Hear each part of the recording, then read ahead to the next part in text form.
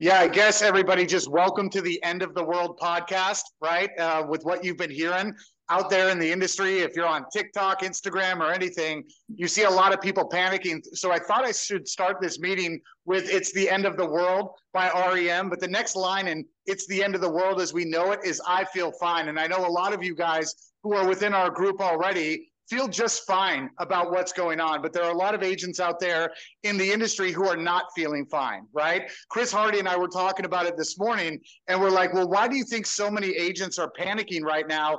And it's because realistically, man, real estate agents, they make so much money, and they make so much money that they're allowed to be complacent with their value, right? With the way that they work with their clients, with how they're able to, with the skill sets that they need, they brush a lot of that to the side because it's easy to close a deal and make money, right? And what I was telling Chris this morning, I'm like, Chris, you know why so many agents are panicking?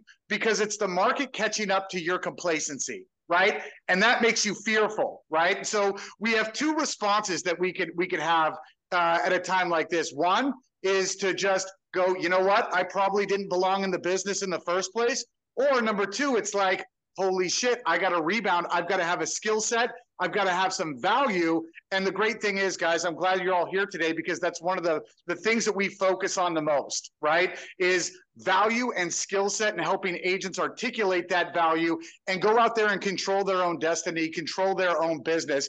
And Chris and I used to laugh and joke over the past couple of months about how, man, because we focus so hard on like the sales skills, the skill set, and the value, we've probably got one of the most underrated assets there is in the real estate business. You know what I mean? It's not a sexy sell, the skill set, the value. The sexy sell is, hey, do 100 deals a year in real estate and don't do anything, right? Which is completely anti what we do. You know what I mean? And so, boy, when they made this NAR announcement, if you guys were paying attention to the stock market, Chris Hardy's value went up, right? Zillow's stock went down. The co-founders, ProAgent, and everybody who's part of our organization, our stock is on the rise. And so if anybody on this call is feeling even a little bit insecure about what's going on, I want you to know that today, even if you're not a part of this group, that we got your back and we're going to give you some tools and resources that you need to level up your skill set, to level up your value so that you don't skip a beat. But the one thing that I would ask all of you guys today is, number one, if you're worried about it, don't sit on this meeting and multitask. Plug in because you need it. If you're feeling insecure at all, right? Make sure, guys, that at the end of this meeting, you take the things that we're giving you today and you implement them, right? Now more than ever. And if you found yourself being complacent about the implementation of tools and ideas in the past, and you are at all insecure about your future in the industry, right? Or you're panicking about buyers or what that's going to look like on the listing side, trust me when I tell you, focus on implementing today because it's the agents who've got the skill set, the value, who can articulate it, that are going to have a real future in this industry, right? And you can make the decision now. Do I leverage this moment in time as an opportunity to really go out there and play Pac-Man in my market? Because most agents don't have this support. Most agents are going to take a year or two to try to figure this shit out and compensate for what's going on in the marketplace. You have an opportunity right now, if you learn and implement, to take it full advantage of this market while every other agent's trying to figure it out. So we brought Chris Hardy, Texas real estate GOAT, in here today. He's a broker owner, has a large listing-based brokerage where his value proposition is really teaching his agents to have the autonomy to go out there and create business when they want business. Obviously, we've got Michelle Wilson here, who built the largest listing brokerage in Washington State for 14 consecutive years, guys. And that stuff doesn't happen by accident. So I want to welcome all of you guys today. Thank you so much for joining, and we'll get right into it. Michelle Wilson. Thank you, Cool. And Cool, will you say that again? The market is catching up with your complacency. Am I saying that right? The market has caught up to your complacency. Yes. Man, Mufasa. And the more fear you have, the more you know that's real for you.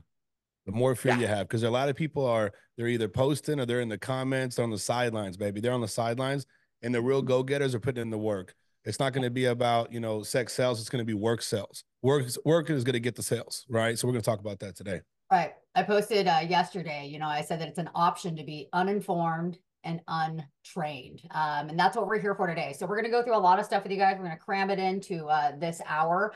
We'll let you guys ask questions. I'm going to, I guess, even, you know, let's get you guys engaged in the chat. There's a lot of information. So kind of everyone, here's what's interesting, right? Is I'm not going to say we're all at the same place because there's those that have already been trained for what's going to give you the separation, right? And what's going on with the market now. But this whole change that's going on and what we'll kind of talk about to give you guys some highlights on, everyone's in the same position, right? And so how many of you guys put your hand up maybe in the chat have already been on different trainings? I know a bunch of us were on a big one yesterday with 47,000 agents, just getting the information, right? Of what does this actually mean? What's going on? Give me some hands in the chat section there.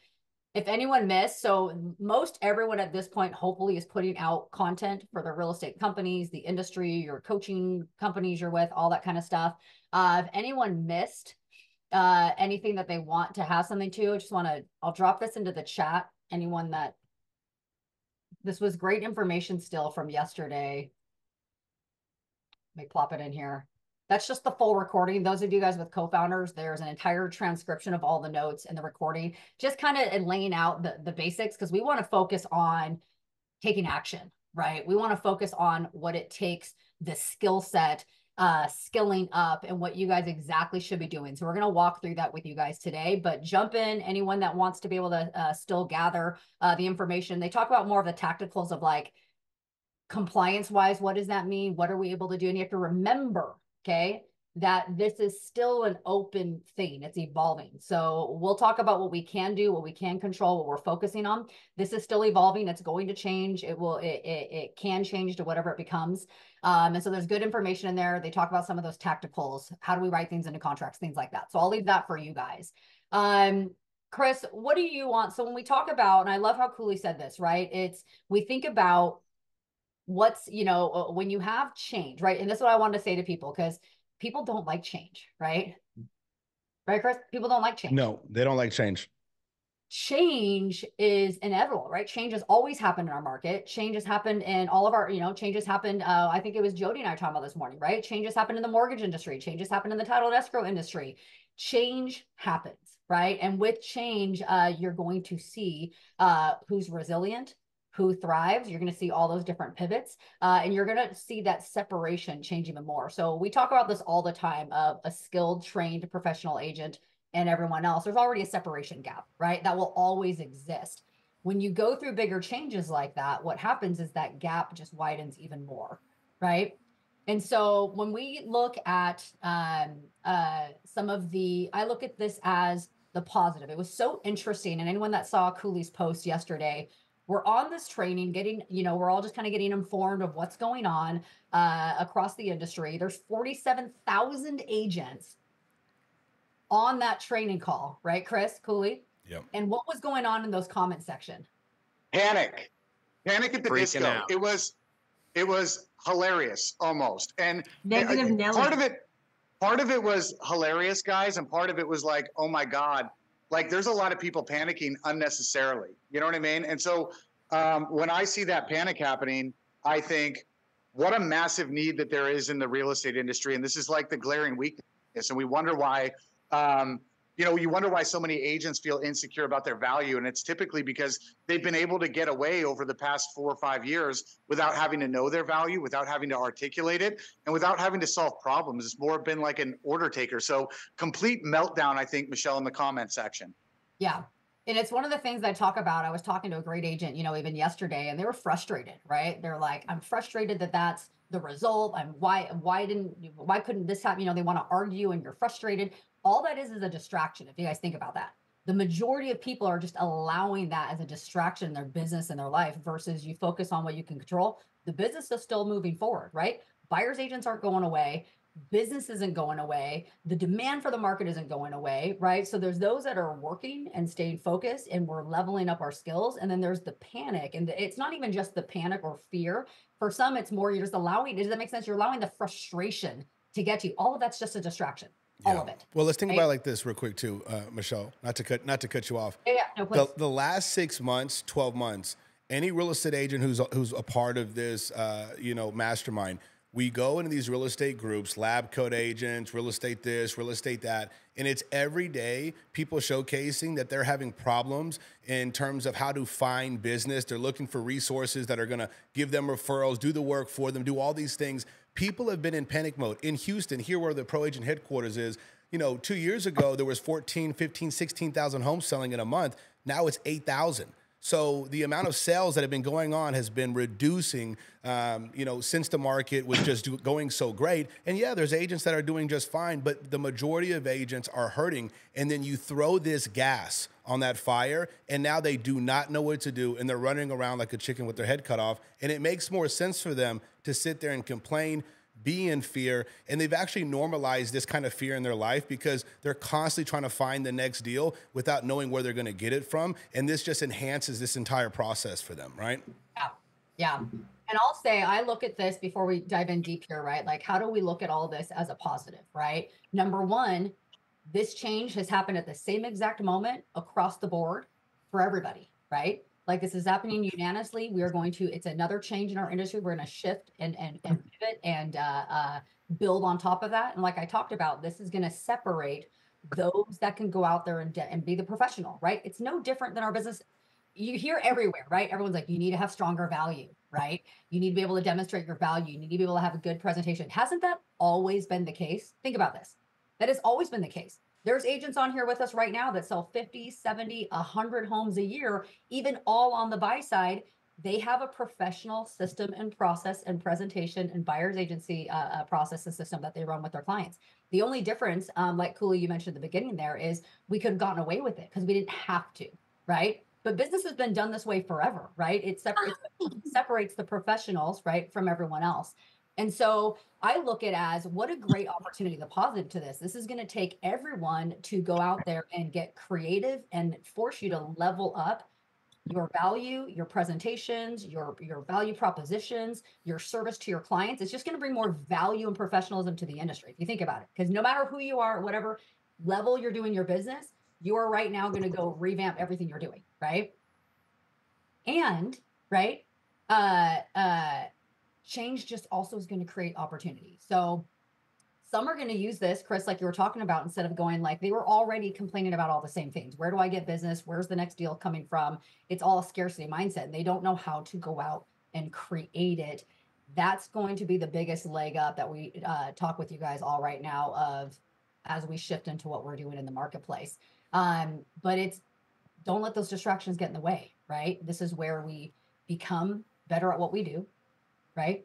We practice and get better at our skills, right? And we put in more work. That's what this becomes. Okay. So I want 1,000%. Real quick, Michelle, we had a couple of different options when we talked about putting together this meeting. And it was number one, does the industry need right now a more motivation, right? Or some inspiration or like a mindset check?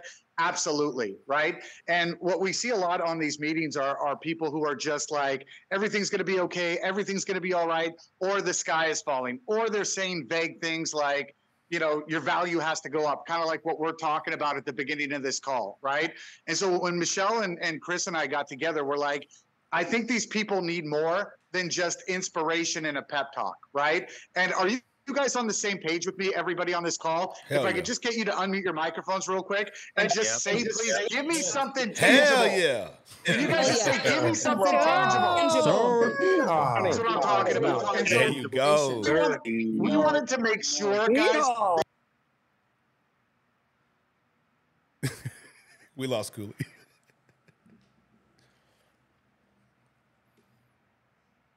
All right, until he gets back on. Hey, write this down real quick, guys. Are taken care of. So, Michelle, can you kind of break down what we're going to be doing on this call, like Q1 through Q4? Yeah. So getting all the intro stuff out of the way, I'm going to highlight for you guys just a couple of bullets on, what did change? Because to be honest, there's not a whole lot, right? What did change? Then we're going to go over the 4 tactical, tangible things that everyone needs to work on. We're going to break down all 4 of those as things you guys can leave with today. We're also going to break down. Okay, this is the skill set, right? What exactly do I say? Okay. I pulled up, look at this. I'm gonna pull this up really quick. And this is, while you're pulling that up, guys, this is important now because I want you guys to understand that although a final ruling hasn't come down from this NAR thing, you're going to start getting those objections today, right? Now, you know what I mean? Before anything starts, before anything is finalized, people watch the news, they read things, and you're going to start dealing with this now, these objections in the living room, these objections with your buyers, with your sellers. So we want to make sure that you're prepared to have that conversation too, right now. We're going to, you guys, I'm going to actually pull up scripts. I'm going to put it in the chat for everyone to leave with. So you guys will have exactly what to do, what to say. Can you guys all see my screen? I just pulled up an image. Yes, ma'am. I don't know if it's big enough, but it doesn't matter. Abe Safa just posted this morning. And I was like, oh, that's perfect to show you guys, because here's the deal. Yes, it will continue to pivot and change. No one has like perfect answers for you guys. Otherwise, other than someone needs to teach you what exactly to be saying to control these conversations now and to move forward and start building your business, right? And to be ready for as things come. This is what the consumer is seeing, okay? This is the misinformation that your clients are all seeing on all the media platforms right now. Yep. Have you guys been seeing some of these? All over the place. All over. Yeah. So we have to prepare starting now, right? Even though technically nothing's changed in our business because it doesn't go into place until mid-July. And even then the rulings aren't in the final, right? So that's what we're preparing for. This is what they're seeing. Okay. Here's actually what changed that's giving that scarcity and fear, around the agents is simply this. It's not that compensation is going away. It's not that buyer's compensation isn't going away. It's just simply no longer being advertised in the MLS between us as parties, right? Yep. That's it. It's still, we're going to talk about exactly why it's still business as normal, exactly how you communicate with your sellers, exactly how you communicate with your buyers, right? But I think that's where the scarcity and the fear is in. It's like, oh my gosh, it's no longer a 6% commission. That's not the case, right? As the listing agent, Chris, you charge the service that you charge. It's just like the difference that there's agents out there right now that charge 1%. There's agents right now that charge 7 and 8% as a listing agent. Yeah.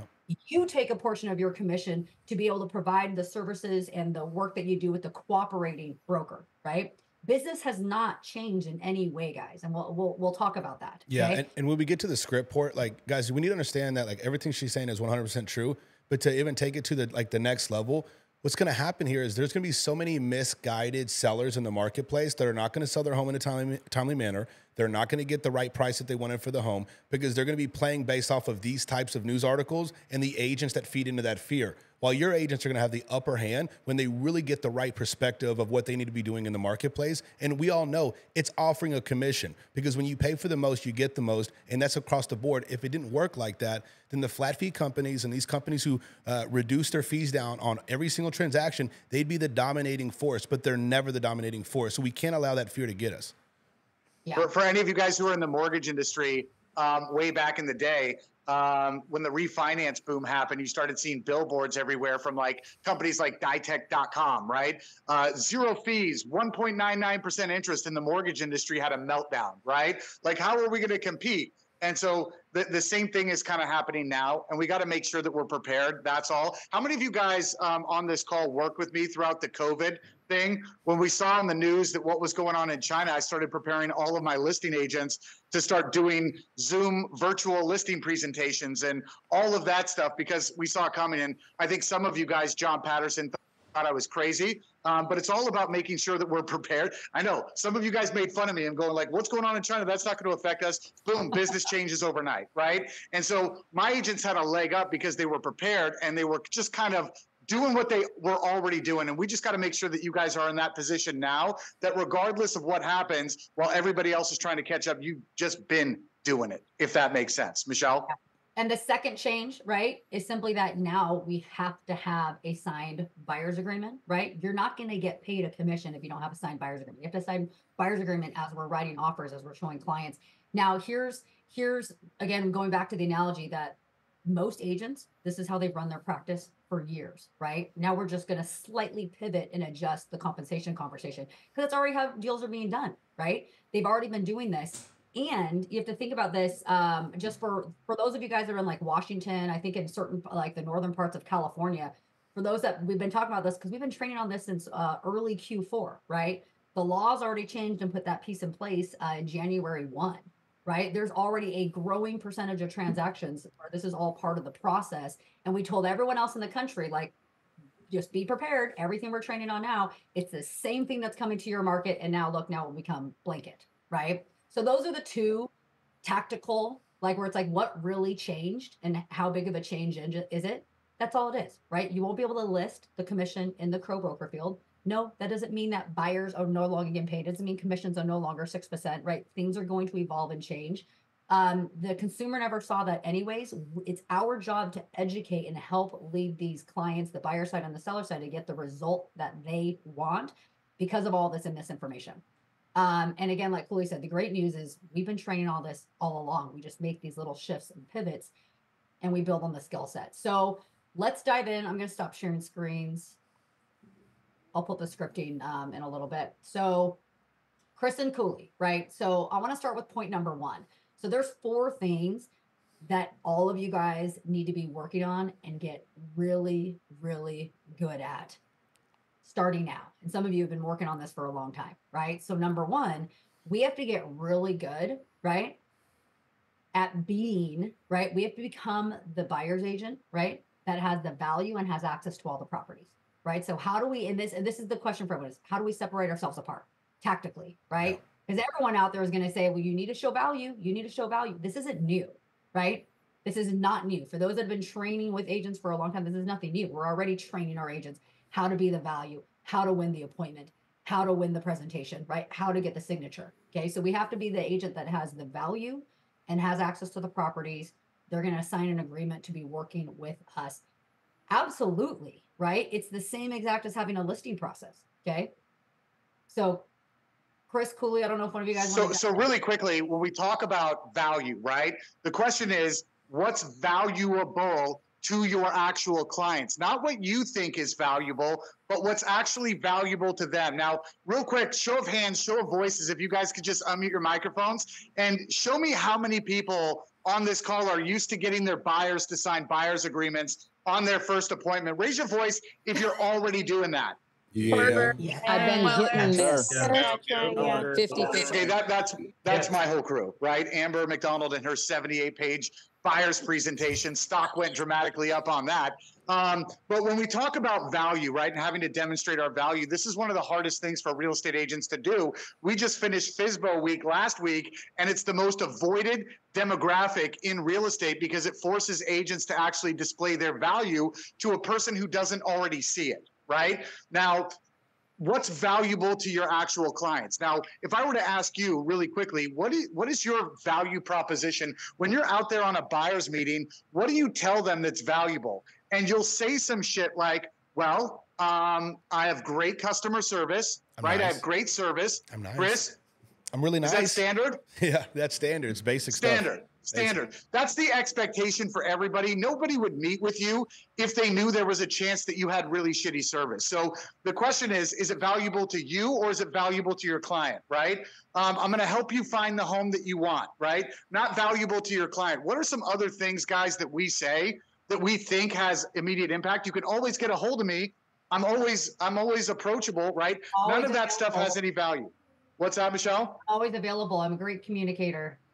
Right. I'm a great communicator. Okay. Like none of this, all of this is important. And yes, this should be a part of your presentation, but it's not what's valuable to your client. You've got to think about this. Guys, real quickly, how much do you want to charge as a buyer's agent? Raise your hand, raise your voice. Just shout out a number. 3%.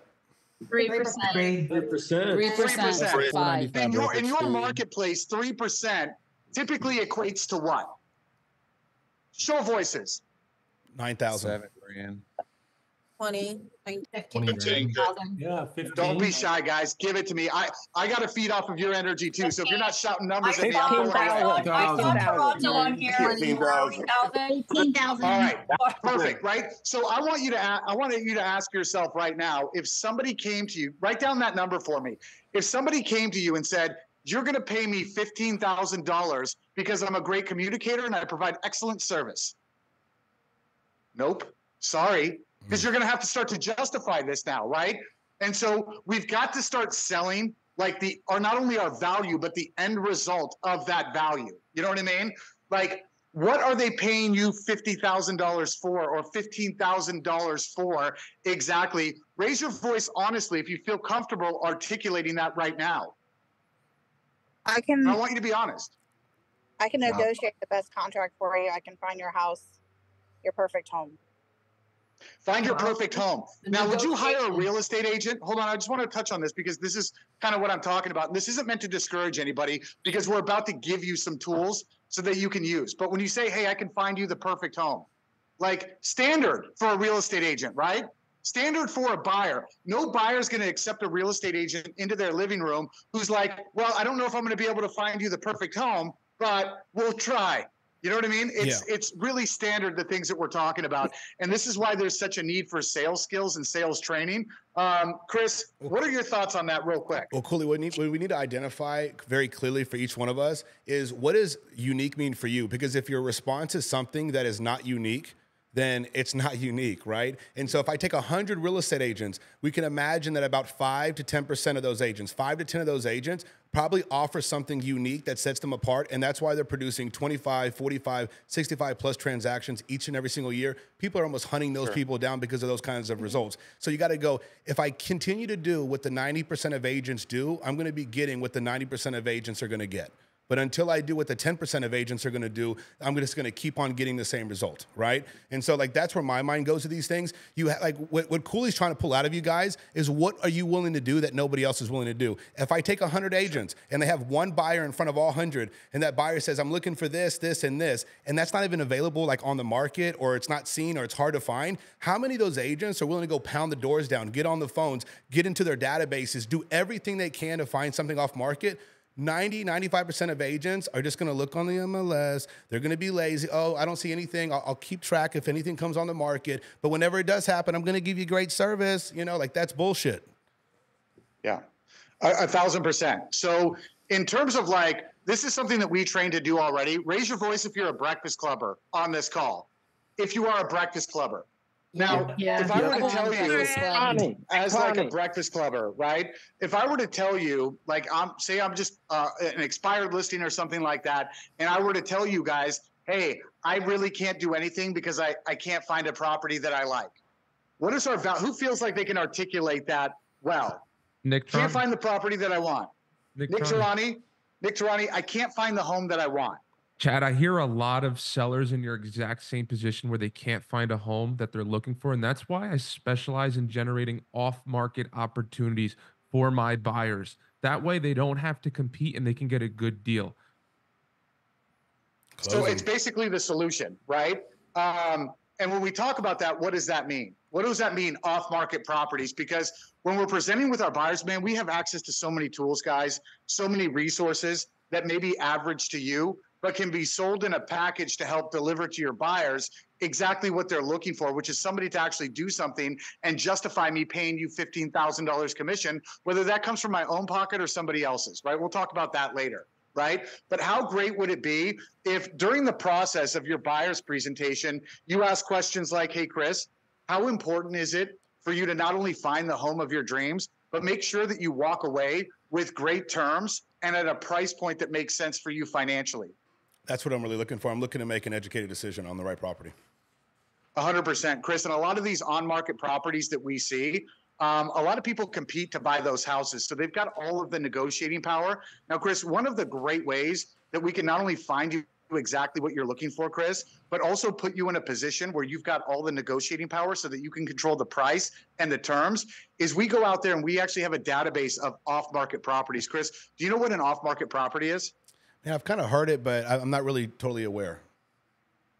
Chris, I have an entire database full of off-market properties. These are people who want to sell, but have decided not to go on market yet. Now, Chris, if you think that we approach them with a great offer, great for you, with great terms, these are people that are willing to actually accept it. Not only that, Chris, I'm a technology company, and I have access to the email addresses, cell phone numbers, to everybody in a specific neighborhood. Chris, are there any neighborhoods that you want to specifically move to or take a look at?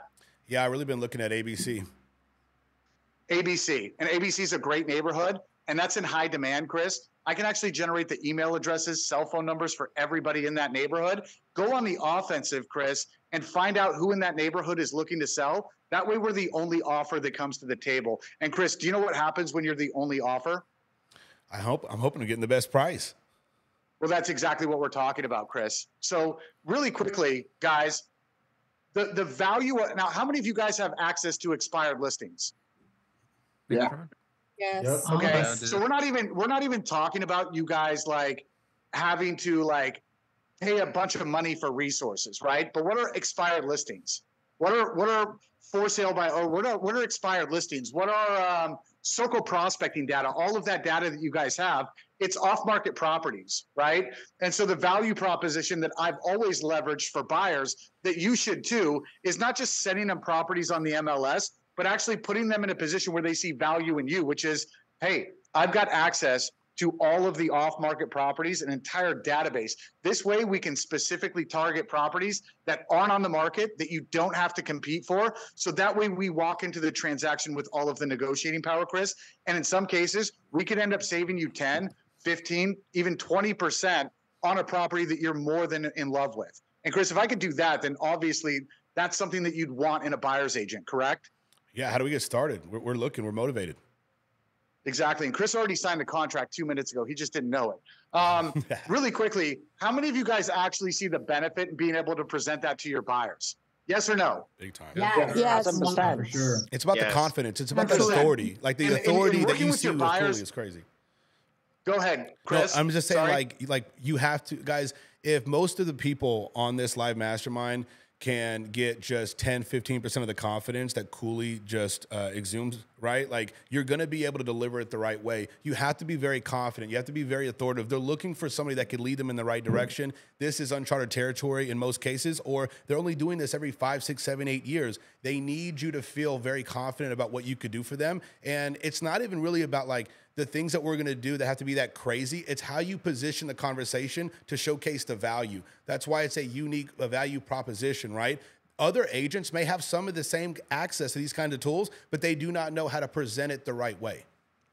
They don't know how to present it. And you have to think about, exactly why is someone going to work with you over everyone else, right? What are you willing to do that everyone else is not? And I'll tell you guys this, none of this is like magical. It's that you're willing to do the work, right? We're going to get paid that $10,000, $15,000, $30,000 commission because we're doing the work. It's proven to solve problems too, because if you guys think, well, again, I hate to draw out all my breakfast clubbers on this call. Breakfast clubbers, real quick, how many times have you competed for an expired listing or a for sale buyer who said something like, I don't know where to go next, okay? And you came in with actually solving the problem where most agents go, okay, well, I could send you some properties. Oh, well, I'll just go ahead and send you some properties on the MLS.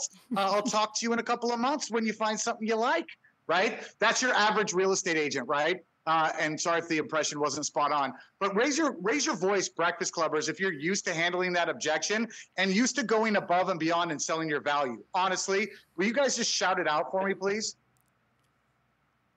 Yep. Yes. Absolutely. This morning, knocking that objection out. You guys made me sweat for a second because I'm like, are you guys just too afraid to speak up or It what? was only Sienna. So really quickly, guys, I want all of you guys to build that into your buyers' presentations today, right? Because this is what's going to come out when you're justifying like why they're paying you so much money.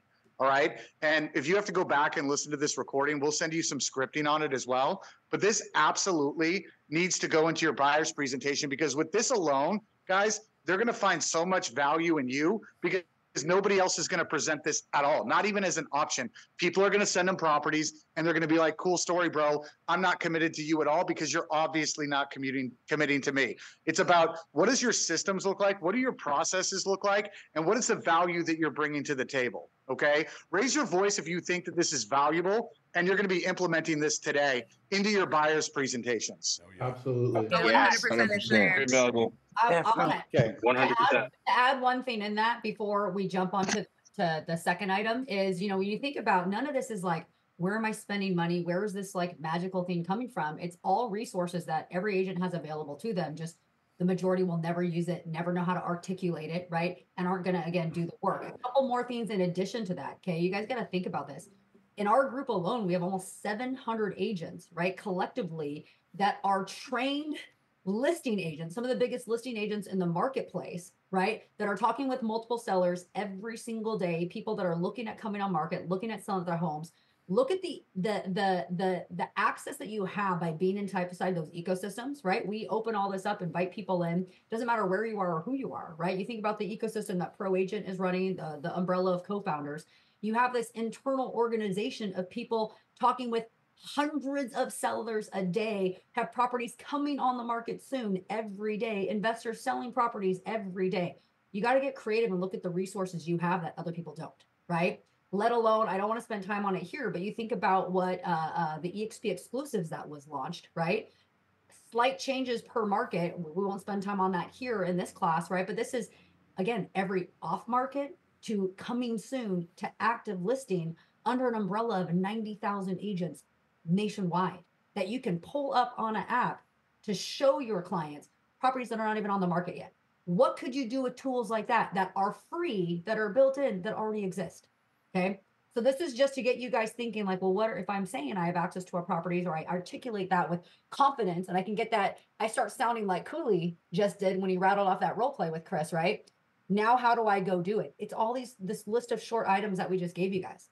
It's all already available to you. Okay. And 1,000%. We'll be doing full trainings that'll like cover that in depth, just FYI, but we just wanted to give you guys the tangibles. Is it giving you guys enough takeaways to be like, oh, like I could start articulating this. I know where to go.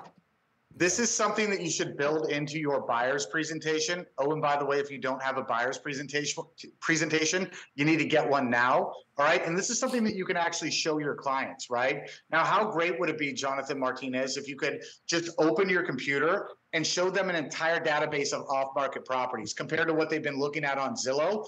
A lot of times that's enough to get people excited, right? This guy's actually going to go out there and work for me. He's showing me what he's got. He's not just talking, but he's demonstrating. And that's important too. Michelle? You can demonstrate your list of expireds and FSBOs. You can demonstrate the circle prospecting for the areas that they want. This is the work that you're going to do that differentiates you. So I'm going to try to keep us on track because we could probably go an hour on each one of these topics. So item number 4. Okay. So item number 1 of things you have to do is you have to get very clear on your value and why you have access to all the properties and why buyers are going to work with you. Okay. Number 2, Cooley just said it. You have to have a very strong buyer's presentation. Here's the deal. It's the same as having a listing presentation and getting a listing agreement signed. Again, this is what high level, the professional agents out there already been doing for years and years and years. There's no difference. They have a professional process and system. They have to compete for the business. They have to demonstrate and communicate their value. They agree to work with them for a fee. This is how real estate's been done for the history of real estate. It just only going back to what Cooley said, the market has caught up to everyone's complacency, right? It's because we didn't have to do it. The professional agents were already doing this. So if you don't already have a strong buyer's and presentation, you have to get one. It's so funny, Michelle, because I was talking to somebody about Amber McDonald, who all of you guys may know. She's an agent in our Washington market who does probably about 100 transactions a year by herself.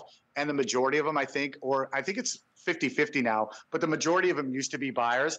And she's got like a 2-hour buyer's presentation. Yes, even in a hot market, she had a 2-hour buyer presentation that was like 98 pages, right? And I would talk to people about how professional that was. And I would have agents laugh at me and say, I don't have time for that, or that sounds exhausting, right? But it's the people who treat this.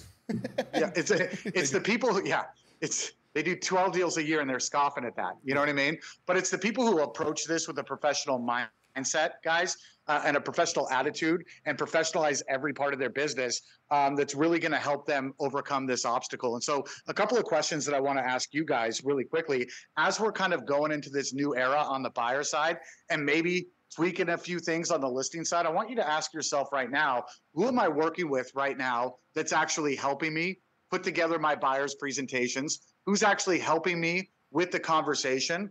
And who's actually helping me implement all of these new things? Because it's important now more than ever, guys, that you're working with, and whether that's signing up for coaching with like an organization like Mike Ferry, whether that's it doesn't matter where it's coming from, guys, but we've got to learn to get a lot more resourceful with who our partners are. You know what I mean? That goes for not only your coaching programs, your brokerages, your lender partners, your title company partners, right? It's like, how can I pull at my resources now to professionalize my business and create systems in my business so that my partners are running with me and I'm not running by myself, if that makes sense. Michelle? Yeah. And I want us to be able to spend enough time on the scripting, guys. Over these coming weeks, you're going to see us do a full, again, deep dive on how, even though we listed them there for you guys, what are all the off-market strategies? How do we pull them? What do we do with them? And how do I articulate it, right? Full buyer's presentation, right? Templates, what can it look like? What should all of that look like? And then number 3, okay, you got to, this is to me the number one void across the industry, period. Doesn't matter what side of the business you're on, okay, is you've got to get really good at what to say, okay? This plays into how to have the conversation. This plays into your negotiation skills. This plays into your presentation skills. You've got to get really good at what to say. And this is called skilling up. If you guys saw all the promotions we were putting out there, it was all skill up, skill up, skill up. This is the game changer right here is number 3.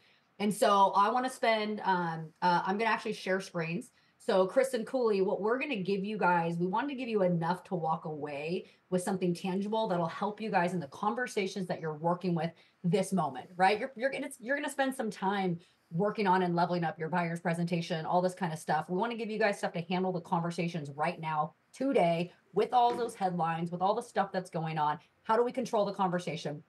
All of this is super simple. So Chris, Cooley, what I'm going to do is, I'm going to share screens and pull up the script while you guys walk through it, if that's okay. Yeah. Yeah, that's and perfect. then I'll attach it in the chat here, guys. So all of you guys will have this in about 5 minutes and we'll be able to take it with you. So give me 1 second here to share screens. And so while you're doing that, Michelle, I just want to talk to you guys really quickly about the importance of working on your skill set now more than ever.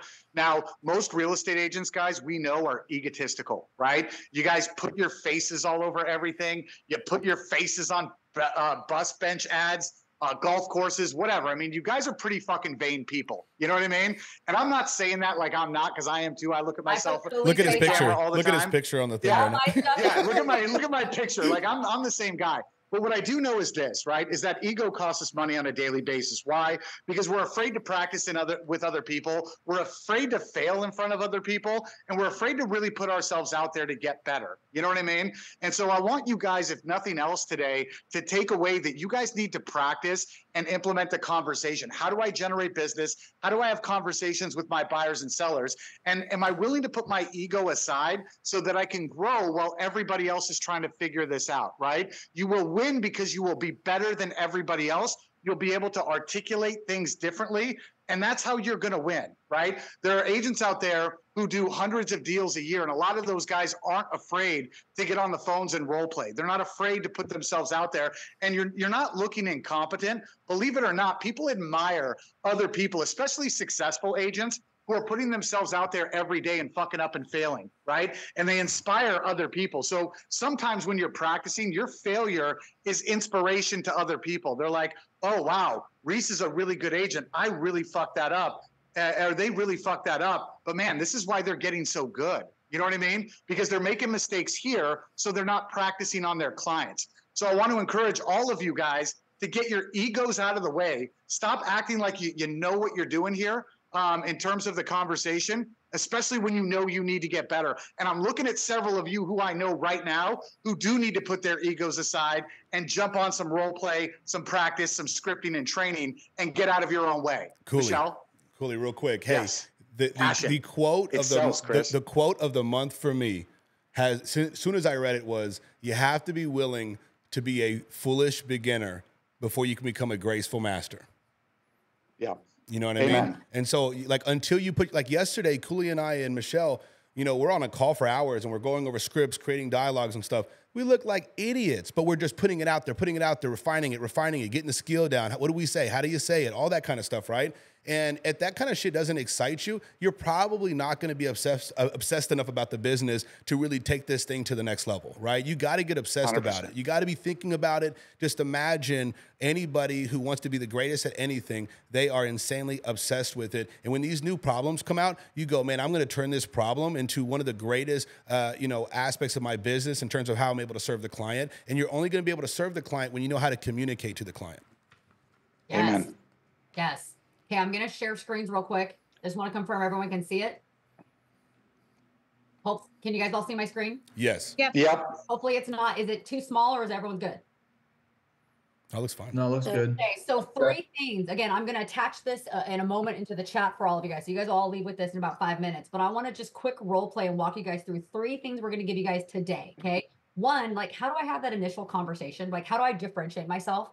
Whether it's a referred buyer lead, an internet call, a sign call, a Zillow lead, whatever, right? Like, how do I have that initial simple conversation to bring enough value that they're going to actually meet with me over Zoom, in person, whatever, right? We're going to walk you through that by getting the compensation scripting to get the signature, because all of us are navigating that right now with our clients, right? When we get to that point on the buyer's agency agreement, we're going to role play that with you real quick. And then also the seller, right? How do we just navigate really simply that compensation conversation? So we're going to start right here. We'll start at the top. And really quickly, guys, like, this script is going to get like 1,000x better as we continue to grow it. Just FYI. So this is beta testing 101, but it works. And it's new territory, like Chris said, right? What do people like us doing? We're like, we need to help agents with what to do. We jump together right away and hashed all this out. So you guys have something you can walk away with. That's and I guess I should clarify. So this is something that we already use with buyers, right? So for the agents who work with us, like, we teach our buyers agents when they get a sign call, when they get a lead, right? It's like, we have to be the first to get out in front of them, right? And we've got to set the appointment, because sending them just listings, like, any agent can do that. We don't do that. We go out there and we protect our sheep. I want you guys to think about how hard it is to generate leads. And when you get leads, right? And you have a choice to where you can gamble with those, or you can get out in front of those people and be a good shepherd, right? And what does a good shepherd do? Guys, say it with me. What does a good shepherd do? What is a shepherd's job? Protect the sheep. He Protects his sheep, right? And so this script is designed to get you actually out in front of your buyers so that you're actually having that conversation and they see more value in you than just a person who opens up doors, if that makes sense. So, hey, Chris, I can't read this on my screen. I could probably do it. No problem. From memory, but if you want to be the guy who reads it. Yeah, I'm going to be the guy that awesome. reads it. So let's say top line, Chris, you do it and set the precedence of who you're talking to. Like, you already kind of done the fluff and whatever. Yeah, no doubt. Hey, so let's say Cooley gave me a call on one of the properties that I have. I gave him all the information I needed to give him based on the questions that he's given me. So Cooley, while I have access to the properties that everybody knows about, my real advantage is going to lie in the extensive off-market properties that my team and I have exclusive access to. And if I can find you the perfect home, negotiate the best possible terms, and possibly save you thousands of dollars by not having to compete, what would be the best time for us to get together to go over exactly what it is you're looking for? Today at 5 or at 6 going to be better for you? Well, there we go. Well, Chris, that's all. Could you just send me a list of like properties that you and your team have? Yeah, no, there's not really a list. There's all off-market properties that come from different sources that my team and I have access to, and I can go over these with you. Do you have time at this time or this time? Great, this time.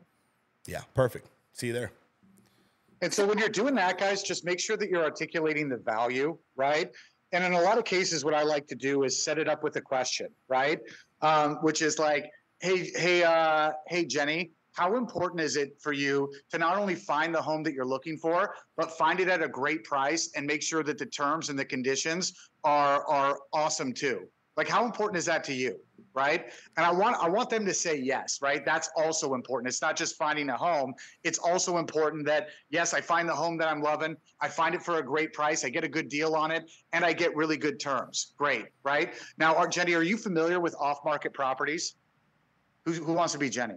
Me? Yeah. No, not really. No. All right. Thanks, Chris. Is Jenny. Yeah. No, well, Chris, finding off-market properties could be the difference between you actually saving 10 or 15%, you being able to negotiate terms and concessions, and getting the sellers to give you things to incentivize you to buy the property. And this is a real great way to win, Chris. And so if I could show you a way to not just show you the properties that are on the market, but also give you the opportunity to go out there and find exactly what you're looking for and get great terms with an off-market property, well, then it sounds to me like that's in line with what your goals are, right?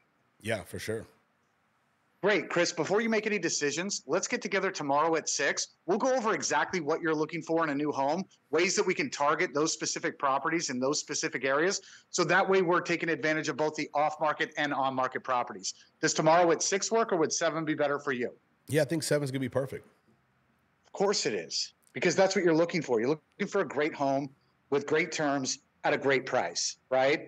Now, is there any skeptics out there? Because there's nothing worse for me than having a bunch of people on a call listening to something and going, yeah, well, that sounds good in theory, but you know what I mean? And if you're feeling any sort of way like that, I'd love for you to just unmute your microphone and just say, yeah, well, what about this? Mm-hmm. Do we have any skeptics? Anybody who doesn't believe that we landed on the moon? Okay. Sienna Bobenkamp. Yeah, I'm but just Cooley, kidding, guys. but Cooley, I can't. You say it's so great, and you kind of have this whole energy. I don't really have that energy. I don't know if it's going to come across the same for me. I don't know if it'll work. That's for me. a great question. That's a great question, Chris, and that's a common problem with a lot of real estate agents. Is, oh, you sound like you've been doing this for a long time, man. I don't know if you guys notice this, but I stutter and stammer when I talk. Right? Sometimes I use words out of context. I'm not the most articulate person that's ever lived, right? But what I am is I'm trained. And there's no such thing as good at prospecting or bad at prospecting. There's trained and there's untrained. I learned that from an awesome movie, Man on Fire, with Denzel Washington. Great movie. If you haven't seen it, see it. But there's trained and there's untrained, right? And all we need to do, there's a lot of people on the Breakfast Club, guys, where we do our 7:30 a.m.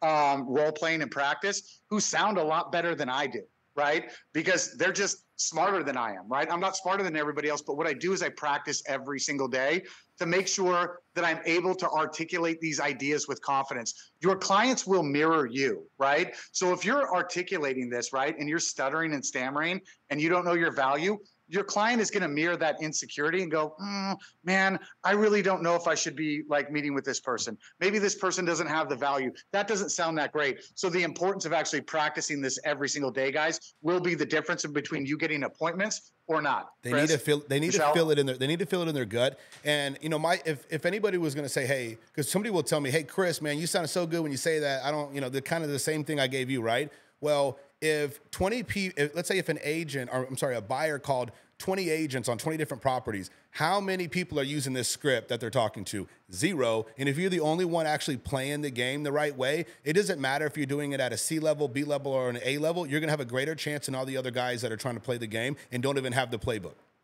Yeah. And the hotter the market gets, the more this works, right? The more you have testimonials and experience from the market being crazy, the more this works. Hey, Chris, what we're finding right now is your average home is getting about 25 offers. This means the sellers are totally in control, being able to demand whatever it is that they want from you, and you end up overpaying on a property. Now, Chris, if I could put you in a position where you don't have to compete with 30 other people to buy it, you can get the property that you love for a deal, then it sounds to me like that's in line with what you guys want, right?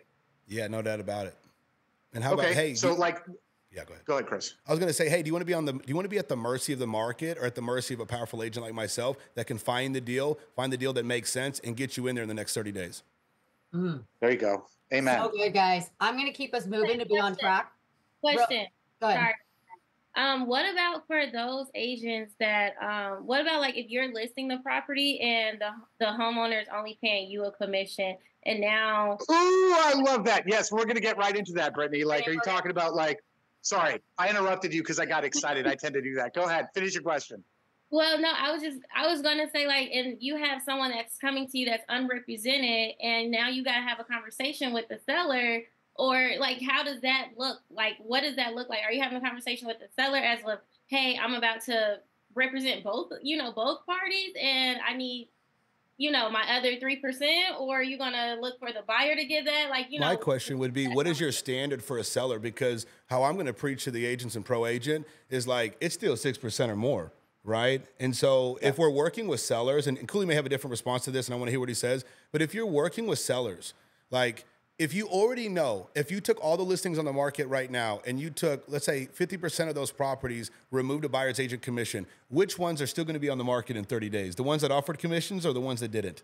Who's going to make more money and who's going to make less money? And so I really think it starts off with your listing presentation. And if you're not getting your people to buy in to paying the buyer's agent or paying you the full 6 or whatever you think you're valued at, right? Then you're going to have to deal with the issues of having people with lower standards, or you're taking on clients with a lower standard than you need to, I think.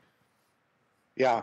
I think to answer your question, Brittany, your commission is 6%, right? If you're a listing agent, your commission is 6%. And you could be apologetic about that, right? Or try to make a deal, or you could just have that astronomical value proposition and the confidence to demand exactly what you worked hard to do, right?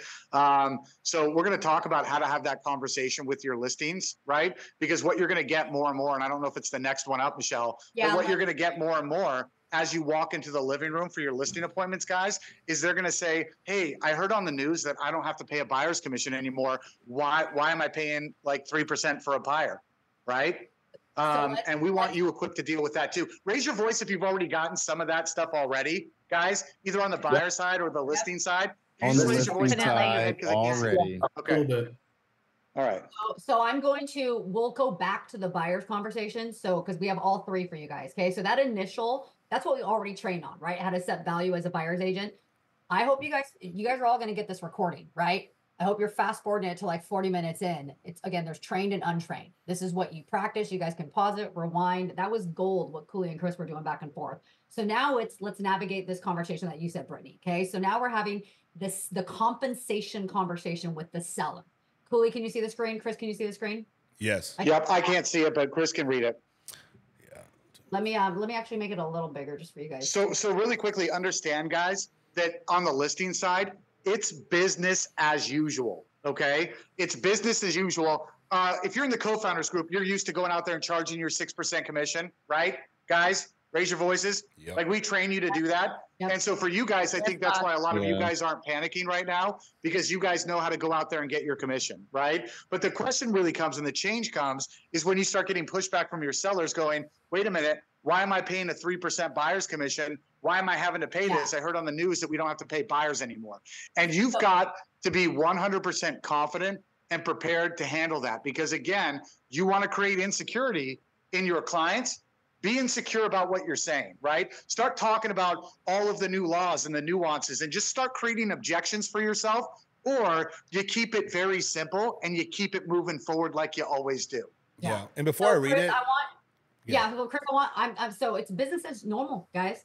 Here's again, nothing's even changed. Okay. And this will establish that. So Chris does his normal listing process, normal listing presentation, establishes his value. I'm agreeing that I want to work with him, right? Now, here we come to the part talking about, compensation. We're signing the contract, right? So I'm going to say, hey, Chris, I heard on the news that I don't have to pay a buyer's commission anymore. So I don't get why I would have to pay that. And other agents are telling me that we don't have to pay a buyer's commission. I can appreciate that. What the new law did was change the way we disclose exactly what our options have always been. We still have the option to offer whatever commission we feel will bring us the strongest return. Cooley, my commission is 6%. And one of the reasons I've chosen to offer half of my commission, which is 3%, to the market is I found it's what creates the incentive for all of the other agents to utilize their resources and bring all of their qualified buyers to the table to net you the most amount of money. And that's what your ultimate goal is here, right? That you walk away with the most money possible, correct? You guys remember the movie The Lion King, when the little, what do they call them? What are those little dog-like creatures? Hyenas? Mm-hmm. They were saying the name Mufasa. They were saying the name Mufasa, woo, and they were getting really excited just about the name. And that's what I feel when I hear this. Okay, why? Because it's not complicated, right? Why? Because it puts you back in the driver's seat, and we get you right back on what, soccer players? You know what? What are we getting them back to? Goal. Well, we're getting them back to the goal, right? And that's ultimately what it is. It's like, what is the benefit of me paying this buyer's commission, right? Is this new? Do I not have to pay? And you notice what Chris said, right? Chris said that my commission is 6%, right? And one of the reasons why I always offer 3% to the market is because I found that that's what incentivizes all of the buyer's agents out there to bring their buyers to the table, so that we've got a lot more negotiating power and we could demand a lot more money. And at the end of the day, Chris, that's your goal, right? To make sure that you're getting the most offers and demanding the most money possible. Exactly. Yeah, great sign. Exactly. Hey guys, this is what most agents I think are going to do when this comes up. They're going to try to make the seller wrong. And you're never going to win when you make the seller wrong. And what I mean by the seller wrong is everybody on this call, for the most part, and I know some agents don't know this, the seller has never been paying the buyer's commission. It's the listing agent who is paying the buyer's agent's commission. But if I say, no, you're wrong, I'm paying that commission, and you don't really present it properly, then they don't get to gain the perspective that you would like them to gain from this conversation. You know what I'm saying? And so if we make them wrong, you're never going to be right. I will be wrong nonstop in order for us to win. You can either be wrong, you can be right, or you can win. But I tell you what, you can't get both. Yeah, exactly. And so if you're starting off statements by going, well, that's not actually what happened, right? Or that's not true. You know what I mean? All you're going to do is like make people more steadfast to investigate, right? And all you need to do is just really clarify, right? Chris, what the new laws state is that we disclose what's always been true, what your options have always been. You know what I mean? So nothing changes. And so that's again, the mastery behind actually selling is like, you could choose to go into the laws. You could tell them that they're not right. You could, decide to try to pivot or create more value, or you can just go, yeah, there have been some changes. And what those new changes are is X, Y, and Z, right? Yeah. And then you switch them back to talking about why they're doing this in the first place, which is the goal. You know what I mean? What's in it for them? Why are they doing that? Why is it partly their decision too? Why are we both? And I want you guys to pay attention to the language. It says we, right? We have always had the option. You guys notice why it says we? Because we're making a choice together, right? You've already basically chosen me to represent you. We're going over terms now, right? This has always been our options to offer whatever commission we want to offer to incentivize bringing buyers agents in, making them leverage their resources to get excited about bringing buyers to this home. We're either going to incentivize the competition, we're going to incentivize the market to bring those buyers to the competition, or we're going to incentivize the market to bring those buyers to us so that we can negotiate this deal strong and so that you walk away with the most amount of money. And really, Andy, that's the whole reason why you're listing your property, right? To get the most amount of money possible.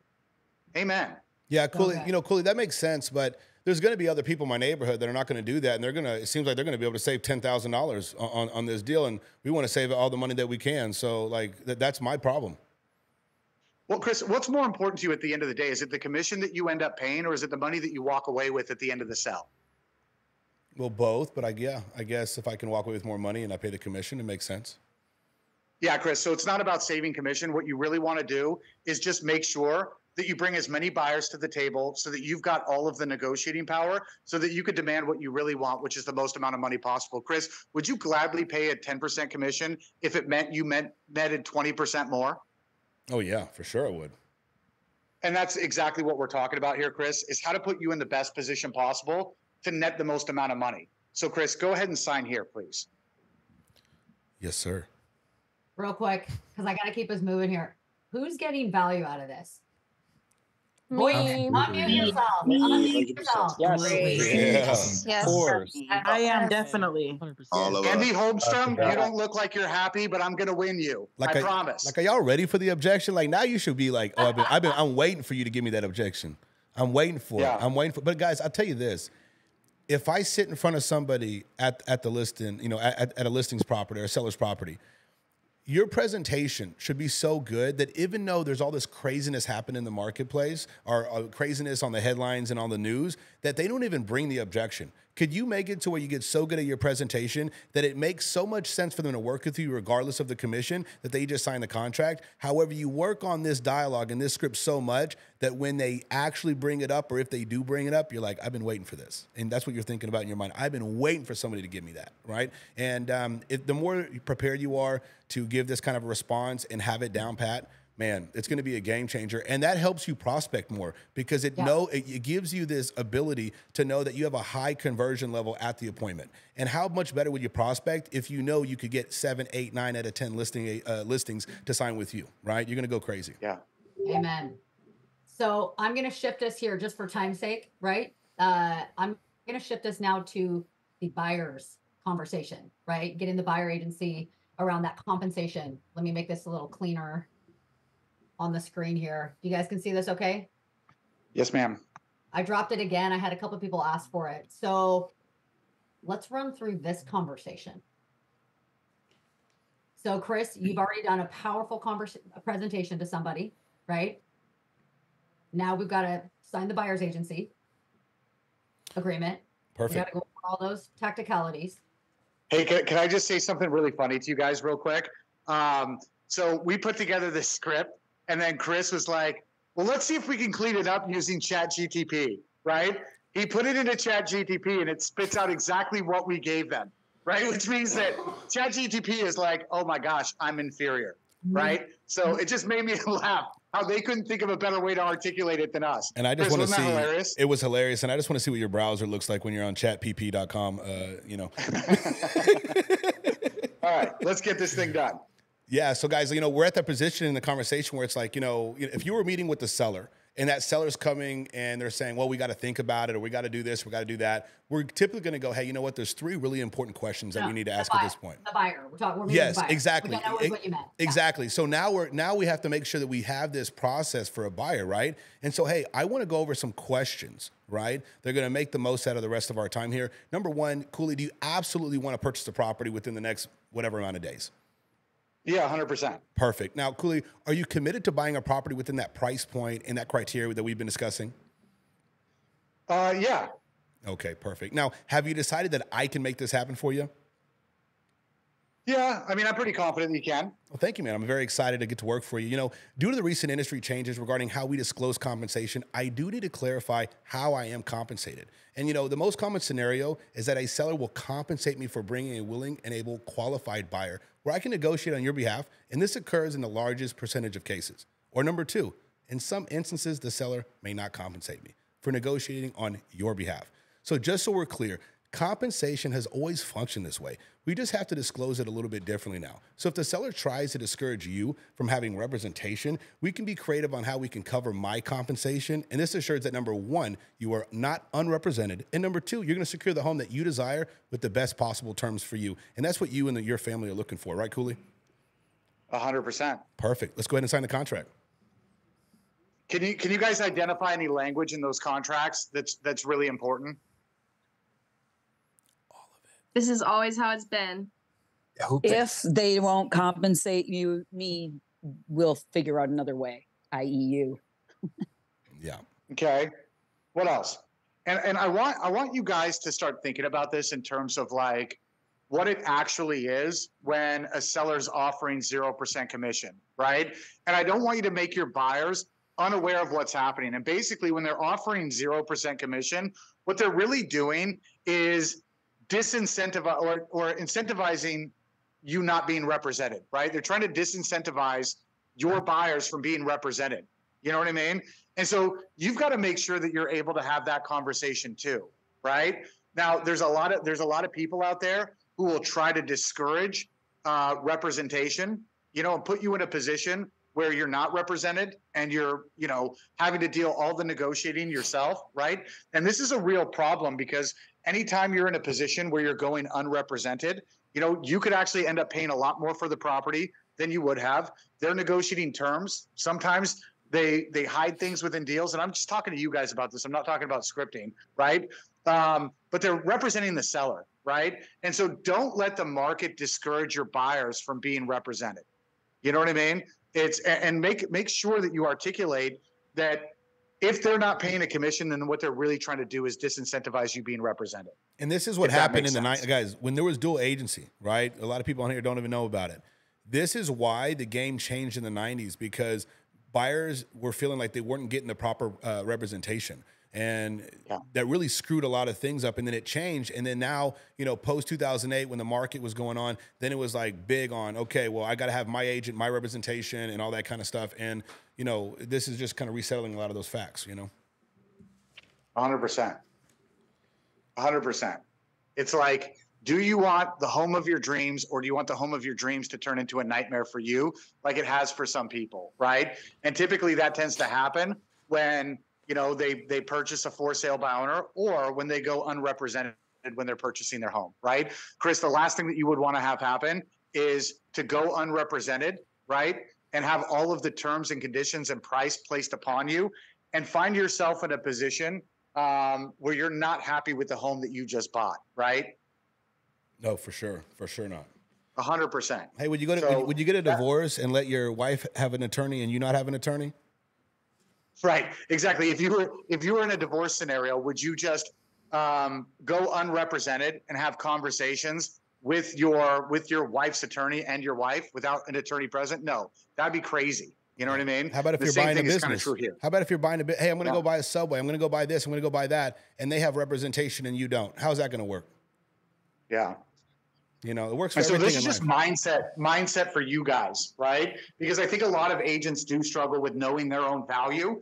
And you've got to understand that you're a big piece of the transaction, guys. And it's and you earn your money. And if you feel like you earn your money, right, and you have a reason to be there other than just unlocking a door box, you know what I mean? Then you'll start walk, talk, and acting like you've got something of value. You know what I mean? But you've got to be able to articulate that and be a leader of a transaction. Yeah. Michelle? Yeah. So I know some people like fell off, came back on. I attached it again, guys. This is just, if this is those of you that train with us in our community know the drill. What we work on every day, right? For a lot of you guys that are guests, I want to be able to address a couple of different ways that agents can get the training at this level. But just to recap really quick here, that everyone has this written down, and then we'll do a little bit of Q&A, and then I know we'll have to end here. But again, the 4 things that you guys have to get strong at and need to be working on every day starting right now. Again, number 1, how you're becoming that value as the buyer's agent, okay? Why they're going to work with you.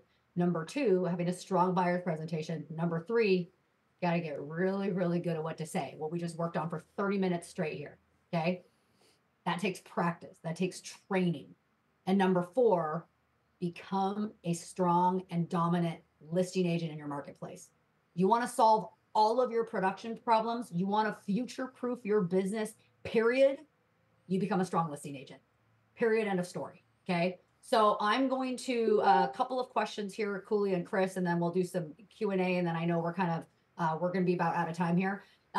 Number 1, we've got obviously a large pool of agents on here. We've got lenders on here with the need that's in our industry right now.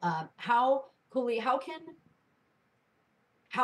lenders work? How can lenders help their agents work with us in different ways? That's a great question, Michelle. And I think there are quite a few lenders on this call. You know, when I was talking earlier about making sure that your partners, guys, are actually that, like the vendors in your business or partners in your business, we're working on some really creative ways that we can work with your guys' lenders, incorporate them into your business to make sure that they're providing the value that you guys need to keep your business going from a lead generation standpoint, right? From a system standpoint, because what good is a partner if they're not providing you value, right? So we're running some coaching right now with some lenders. And if you guys want your lenders to be a part of that right now, go ahead and have them DM Michelle, and Michelle will talk to them about how they can get signed up for that. But again, like, who are your partners? What value are they adding to you? And if they're not adding value, well, then they're not a partner, right? Would you guys all agree with me on that? Without a doubt. Okay. And then, 1,000%. Yep. And then when we talk about, you know, how to become a strong listing agent, for those that already collaborate within this ecosystem, what's trained on every day, it's why we have the dominant listing agents across the marketplace. We have, again, ran the largest listing brokerages in all of our marketplaces, let alone the ecosystems we run now. What are ways agents can get resources, start to train, start to build that skill set necessary? Say that again, Michelle. Sorry, you were breaking up for me. I apologize. So how can agents that are looking to get stronger at their presentations, get stronger at being able to become a listing agent, get stronger at their skills? How are ways agents? Yeah, well, this is something that we do every single day, guys, and this is an integral part of what the co-founders group ecosystem is. So if you're in a position where you feel like you can't pick up the phone and create a listing when you want a listing, DM Michelle or myself, and we'll talk to you about how you can actually get all of those resources at no cost. You definitely have options to work outside of our group, guys, but we want to make sure that you know that there's a resource in us And the only thing that Michelle, myself, Chris Hardy do all day long is work with our agents on teaching them how to take control of their business, right? And control is what takes 99.9% of the problems out of the industry. Question I want to ask all of you guys right now, if the market shifts any further, do I have the ability to create business when I want business, right? Do I have the systems to create more business based off that? And would I be in a better position now if I had more control over my business? Chris, Michelle? Yes. Yep. Yes. Yes, and yes. So all right. So really quickly, do we have any questions, Michelle? Do we want to open it up for some brief Q&A? We'll do about 5 minutes, 10 minutes of Q&A. Anybody have any questions? And just real quick, guys, I just put in the chat, just for anyone that is a stranger to us or doesn't already, where you guys can follow us easily on social media. We are constantly, all three of us, myself, Cooley, and Chris, we are constantly putting out sales training content for you guys, and we run open events, things like this that you guys can jump on. I'm hoping you guys are walking away today with value that you can go implement in your business. Everything we do will always be tactical, will always be sales training and sales systems that you can turn around and will help you do more deals that same day. Okay. And so if you guys follow us, we're constantly putting content out daily, things you guys can have access to. So I just want to emphasize that. So yeah, let's do 5 minutes of questions and then we'll wrap up the recording. So who's got questions? All right. Yes. Who said I have a question? That's you. Leah. Yes, go ahead. When you guys were talking about the listings and everybody's still asking for that 6% so they can share it with the buyer broker, with the law changes, I am expecting form changes as well. And I expect for that field to be taken off there, as since we can't offer it in the MLS more, I don't see a reason why they would keep it on the form. How do we get that commitment from the seller in writing if that's not an option anymore? So, I mean, great question. Great question. If you looked at from our scripting, they're paying you the commission, right? How it's going to be broken out outside of that, that'll be different. So documentation with your seller, right? Contract wise, it's going to be the 6% to you, the 7% to you, the 5%, whatever it is, right? Does that make sense? Now, what I will say, those of you, I dropped the recording earlier. They gave some really tactical stuff, a kind of broad stroke nationwide on like, here's then how you would incorporate and to write it into the deal, right? Of how it's going to be your commission, how you want to disperse and what you want to do with it. That's on you and how it's written into the deal. So there's really great verbiage on that. And you guys have to remember, this isn't even being enforced yet until July, just the conversations are happening now, and it also could change. And this is the entire industry. And so you guys need to be up to date with us, our broker team, every week, from whether the form changes, the realtor changes, the MLS changes, how that wording is going to happen. That's the entire industry as we speak is evolving. We'll come with exactly how you want to do it. And you're going to be, that's just you're going to be updated on every week as this process unfolds. Does that make sense? But that's in that recording, they covered that question. And I'll for anyone that doesn't see it, I'll redrop that recording. It'll just help answer that for everyone. Are you talking about the one with Annie Fitzsimmons? No, this wasn't the Annie Fitzsimmons one, which they probably too. I know Annie Fitzsimmons. I wasn't on that one. Was probably really good. This was the this was like leadership across the industry. I'm dropping it here real quick. I think how they handled that one was through seller concessions. So the seller would offer concessions towards the buyer's closing costs that would cover the commissions. But that's actually my question too. So if that's the case, then let's say your buyer's maxed out on the amount of seller concessions that the seller can contribute. Because I had a buyer like that as well, who just maxed out at 4%. And so the seller was offering more of the commissions, or not more of the commissions, but more of the closing costs towards their concessions, but were maxed out at just 4% instead of the 6%. That was just their policy. So there was like a $4,000 difference. So if we're getting our commissions through the concessions of the seller and it's going towards the buyer's closing costs, then how is that going to affect the buyer on the closing costs that they would get to help with their prepaids and other fees?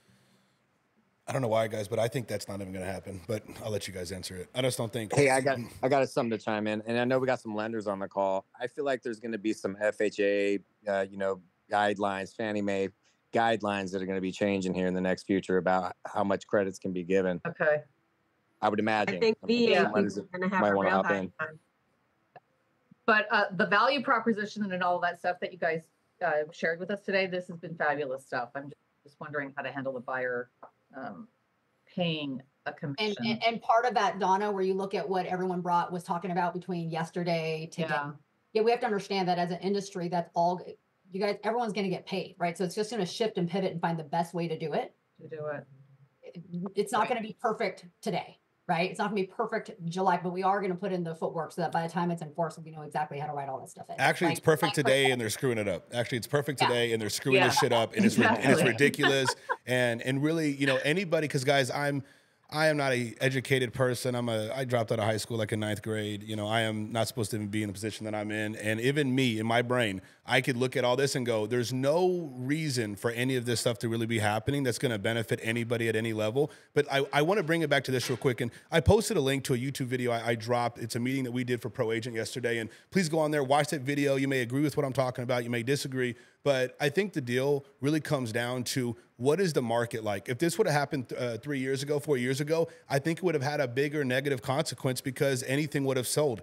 Anybody was going to buy anything, right? And so, but what's happening now is in most markets, there's 3 to 6 months of inventory. And when there's always more supply than demand, the sellers need as many agents to go out there in the marketplace and find a qualified buyer. And there's nothing changes in regards, I believe, in regards of an agent being able to go out there and say, hey, I want this commission and I'm going to give half of this commission or whatever I want out of this commission for a buyer's agent to bring their best buyer in. None of that stuff has to change whatsoever. So like, that's why I think a lot of the concession, and again, I could be wrong, but a lot of this stuff about like seller concessions and all that kind of stuff, I don't know how that's really going to play in the long run, because it's going to hurt a lot of buyers. It's going to kill lenders. It's going to kill it's going to hurt sellers the most, because sellers aren't going to get the best offer. Hey, you know, the real $1 million question here is, are you married to the idea of not paying a commission, or in reality, are you guys just looking to net the most money? You know what I mean? And like, and if somebody can see very clearly that the market, the agents don't even have to be good for that to showcase, because we know if I go in anybody's market and I take properties that have been offering 1% commission versus the ones that have been offering 3% commission, which ones sell? Which ones sell faster? Which ones sell for the most money? It works like that. You know, we sell hundreds of expired listings each and every single year. Most of these sellers had one thing in common. They listed with an agent who did it for less or did it for almost nothing. And then they got the same result. And then we got to come in there, charge a premium, and deliver a premium service. And I think the market is going to see that. They've always had the choice to decide on what agent they want. But if we were in this 1 month supply market, it could get a little bit weird. And listing agents could capitalize, and really they don't maybe have to pay a commission. But outside of it being that, you're going to be typically in a 3, 4, 5, 6, 7, 8 months of inventory in a marketplace, and they're going to need you more than anything. Michelle?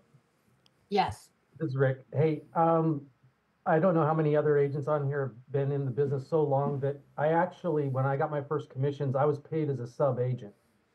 And that was before there was this whole buyer brokerage thing even existed. So just to let you know, when we went from sub agent to buyer brokerage and everybody had the same freak out about this at that time, nothing changed. The reality is, we're going to probably have a year or so where we figure out what we're saying to our clients and how we're describing things. And there's going to be a couple more disclosures, I'm sure. We'll kill a few more trees than we need to, or digital trees. But it's ultimately, we're going to get paid to do what we do if we actually bring the value, which is what Chad was mentioning earlier. If you bring the value to your client and they see it, and you're a professional and you know how to control the process, this won't be a problem for you. In fact, amen. Get rid of a lot of dead wood that we need to get rid of. Oh yeah, burn them up, baby. Let's burn them up. Throwing out dead wood. I love it. All right, Michelle, go ahead.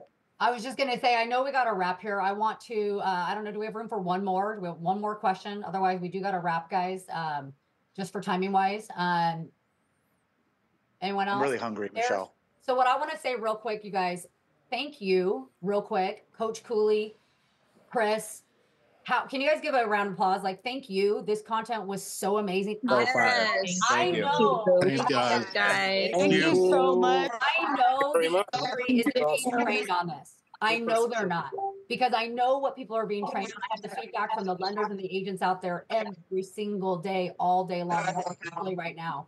So thank you guys. I showed you guys where it'll fall along with. Any questions, just please reach out if you guys want to be kept in tune of what's going on. Hitting on those 4 points of what you guys got to work on.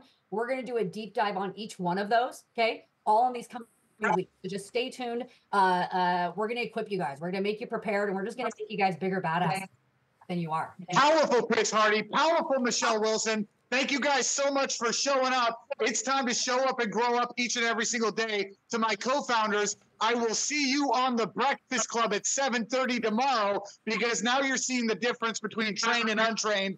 Let's go. Have a great day, guys. Let's go. Thanks, guys. Woo woo.